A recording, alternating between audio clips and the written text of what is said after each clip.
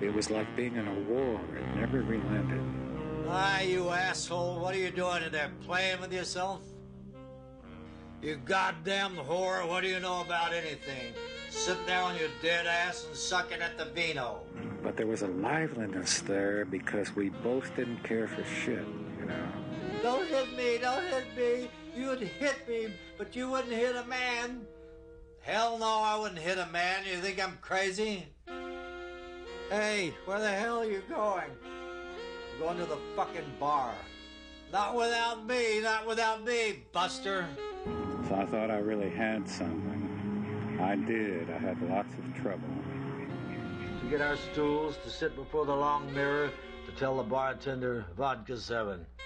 Everything was far away then. The post office, the world, the past, and the future. To have our drinks arrive, to take the first hit in the dark bar. Life couldn't get any better. What's your definition of love? Love? It's kind of like, you know, when you see a fog in the morning when you wake up before the sun comes out.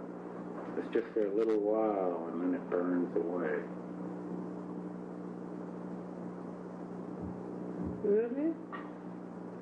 Absolutely. Burns away? Yeah.